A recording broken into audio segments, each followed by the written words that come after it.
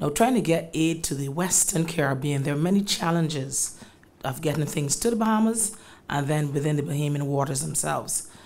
Just to let you know, Prime Minister Motley traveled this morning and she's in the Bahamas already. She's there along with a team from CARICOM in order to see firsthand as well as to give whatever assistance we can lend. And so what we have decided to do as a government is to try to assist monetarily in order to buy supplies closer to the Bahamas than trying to get them from here, which makes a lot more sense.